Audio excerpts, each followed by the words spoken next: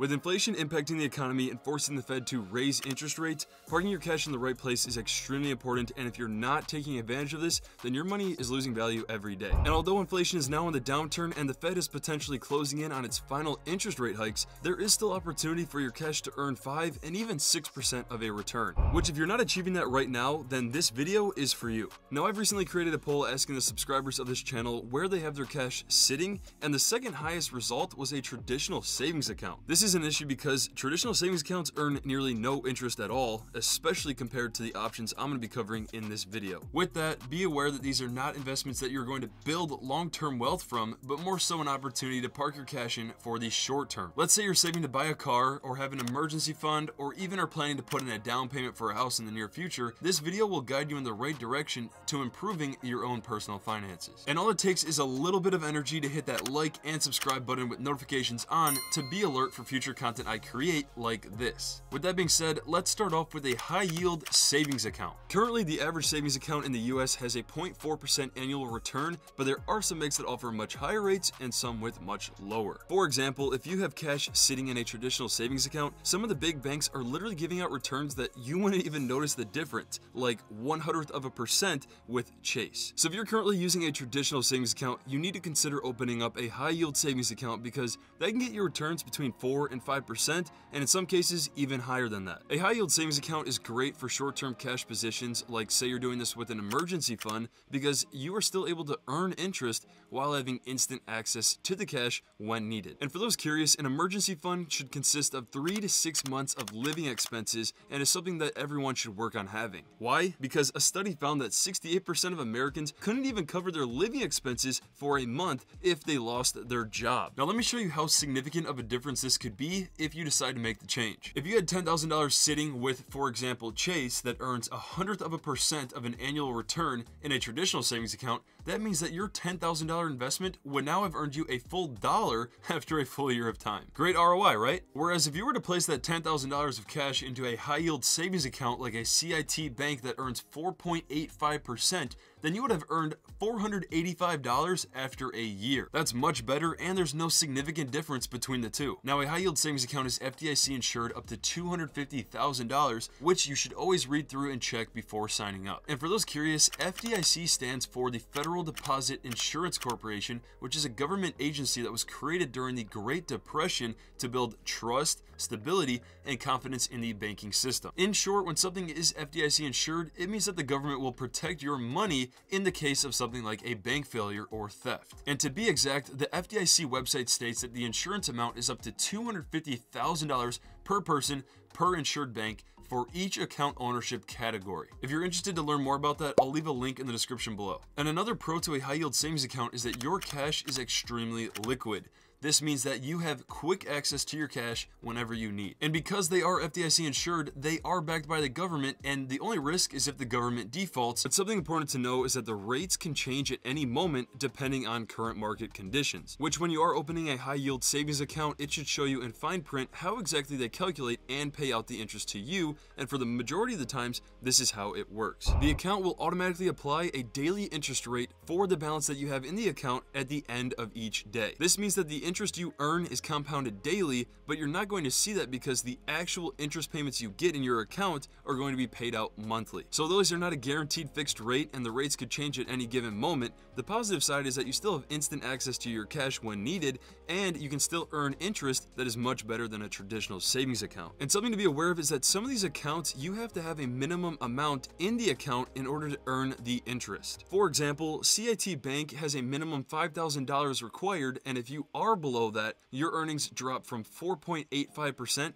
to 25 basis points. I'm going to discuss at the end of this video different examples on how you can best utilize each option that I'm discussing in this video. With that being said, an additional option for you that is extremely liquid is a money market fund. Money market funds are blowing up and have recently hit a record high in total assets.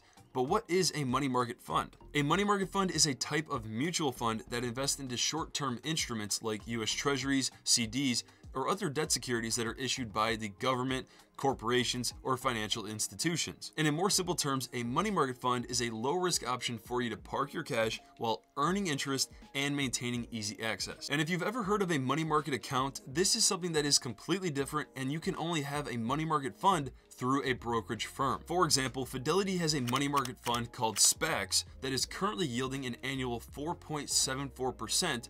And to clarify, that yield includes all expenses like the 0.42% expense ratio shown. And you can see it is listed as a 7-day yield, but that is the annual rate you would achieve, not what you receive after 7 days. And with money market funds, the interest you earn is based on the amount you own each day and is generally paid out monthly. Now, the reason for its high yield is because of current market conditions, and as you can see in previous times, the yield on this money market fund was nearly 0%. Something to be aware of with money market funds is that they are considered investments and not savings. So they are not FDIC insured, nor are they guaranteed to make you any money. This is why you should not view a money market fund in the long-term approach to building wealth. But the key reasons for a money market fund is that you either sold stock or deposited money into the account where you can reap interest while getting ready for your next investment purchase. And because money market funds have a range of investments that include debt securities that are short in maturity and high in credit quality, they are perceived as low risk. With a money market fund, you can place your money into them whenever you want, or a convenient option that brokerages like Vanguard and Fidelity offer is making a money market fund your core position. This is where all the uninvested cash is held, and think of these core positions as the central hub for all of your account transactions. This means that any of the cash that is not invested in securities is automatically placed into your core position, and for this case is a money market fund that yields a return while you park your cash for your next investment. This is extremely convenient because if you want to buy securities, it will pull directly from your money market fund, and vice versa. When you're selling securities, it will act as a normal cash position, but it's in the sense of a money market fund that can yield some return instead of just cash sitting in the account. Now, there are three main types that consist of government, prime, and municipal money market funds. For example, I currently have a government money market fund called SPAX as my core position on Fidelity. I personally wish that every investment account had this because it's so simple, easy, and yet beneficial, especially in times like this. I bet some of you watching this don't have one, and any uninvested cash is honestly relatively similar to a traditional savings account, doing nothing. And with inflation being much higher than normal right now, earning nothing is like you're actually spending money, but not getting anything for it. I'm planning to make my next video on money market funds, so if you are interested, let me know your thoughts in the comment section of this video, and definitely subscribe with notifications on to be alert for that video. With that being said, I have just covered a high yield savings account and money market funds, which both do not guarantee a fixed return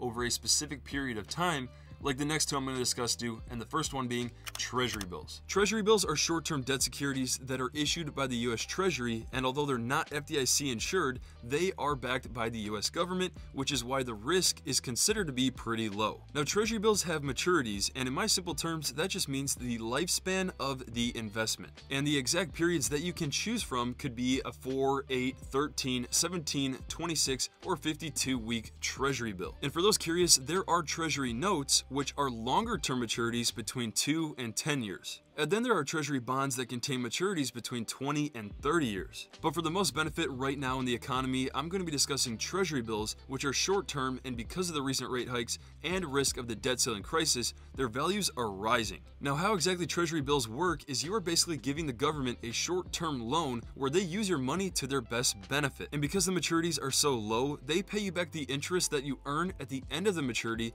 and they don't pay out any interest payments during that length of time. For example, if you purchase a $1,000 Treasury bill with a 52-week maturity that yields 5%, that 5% is known as the discount rate. It's named that because you are going to discount that percentage from the initial $1,000, which is also known as the face value. So how it works is you would initially pay $950, and when the Treasury bill matures, you will receive $1,000, and so that $50 difference is called the interest they pay you. Something to be aware of is that I used a 52-week period for simplicity because a 5% rate, that is at an annual rate. So if I got a 4-week Treasury bill, I'm not going to get 5% of growth after 4 weeks. When it comes to purchasing Treasury bills, you can do this through the government's website called Treasury Direct, or through a brokerage firm like Fidelity, which may make the process easier for you. Now, Treasury bills through Treasury Direct can be bought in increments of $100, where a brokerage firm like Fidelity is $1,000, which means the minimum you would need is $1,000. I've recently made an entire video covering how to buy Treasury bills on Fidelity. If you are interested in that, I'll leave a link in the description below and a pop-up right here. But an advantage toward T-bills is that although you do have to pay federal taxes, you are exempt from state and local taxes. So if you're in a high-tax state, this option would be even better for you. Then a disadvantage toward treasury bills is that if you are going to try selling them, you're going to have to pay a fee on the sale. Now moving on, the craziest part about the economy right now is that the yield curve is inverted.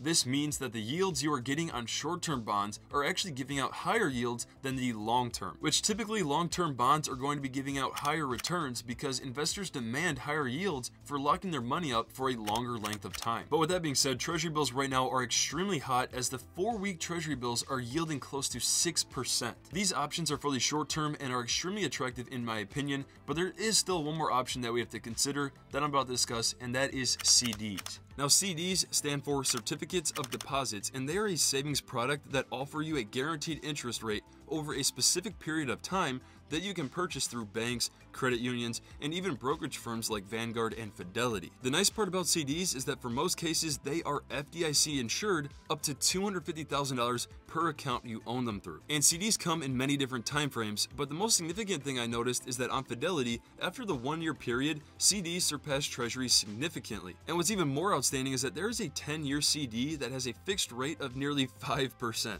But a major drawback is that if you're going to have to withdraw early, you are going to be paying a fee. The penalty fees for CDs depend on the term length, but typically you are going to lose out on months of interest that you have earned if you withdraw early. And you can see right here from some of the more known banks like Chase, you can see that an early withdrawal of a 1-year CD will cost you 180 days of interest. And on a 5-year CD, that would be 365 days of interest. So I'd really try to avoid having to withdraw and definitely be aware of what you're getting yourself into before purchasing. But if you are worried about this and still want to get CDs, you can get some where you can withdraw penalty free. The only downside is that these CDs would generally pay less interest than standard CDs, which would make them closer to like a high yield savings account. Like CIT Bank that is giving out a 4.9% yield with no penalty to withdraw early. The only caveat is that you must deposit a minimum $1,000. But what's surprising and what you should remember for future reference is that when you look into CDs, you're going to get a higher return more than likely on a brokerage account like Fidelity instead of going through a traditional bank. As you can see right here are some of the major banks and what their CDs yield,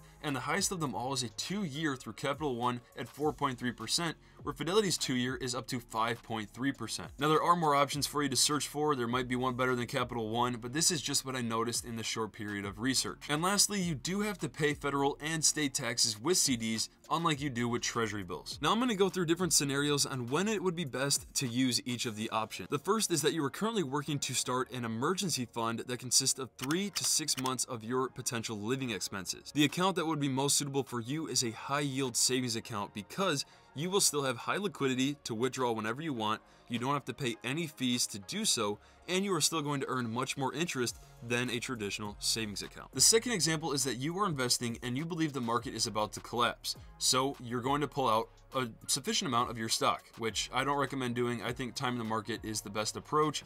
My own personal opinion, you can let me know yours in the comments. But if you were going to be doing this, you would ideally want a money market fund. You don't want cash just sitting and not earning anything.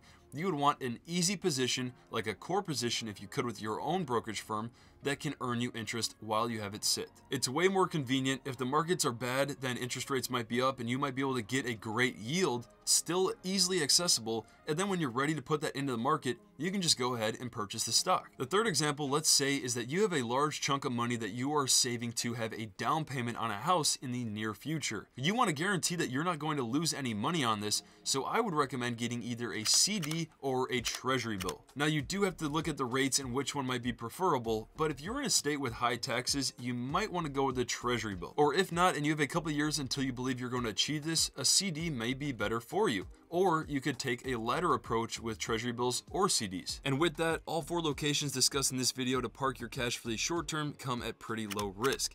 And if you're someone that needs it to be FDIC insured, you could have a high yield savings account for instant access in the short term.